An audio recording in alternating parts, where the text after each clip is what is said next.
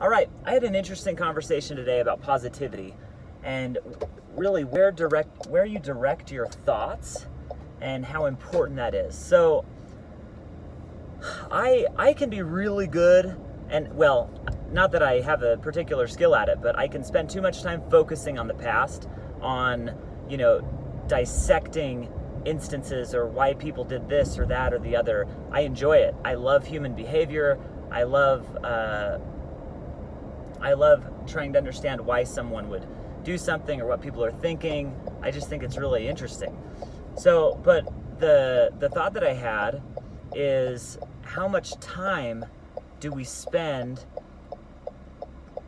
assessing and analyzing things that we have no control over, that really have no yield, even if we totally figure them out?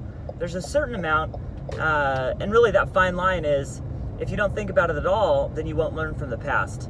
But if you think about it too much, all of that time is taken away from building into the future. So I guess the question that I'm going to start asking myself, and that you can ask yourself, is how much time are you spending worrying and dissecting and thinking about things that you have no control over, that you can't really benefit from. Even if you figure it out completely, they won't bring you any benefit.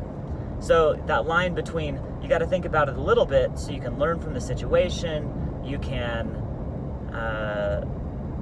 learn how to avoid it in the future. But if you think about it too much, what kind of things could you be doing instead? There's an opportunity cost there.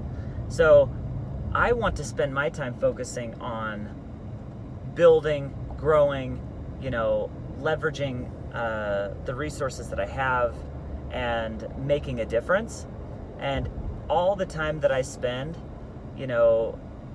going through the post-game analysis of anything is not spent on building and growing and creating something. So, I guess that's the question. What situations do you have in your life that you can just get over and move past and start doing something productive? So anyways, there is the thought. Have a good one.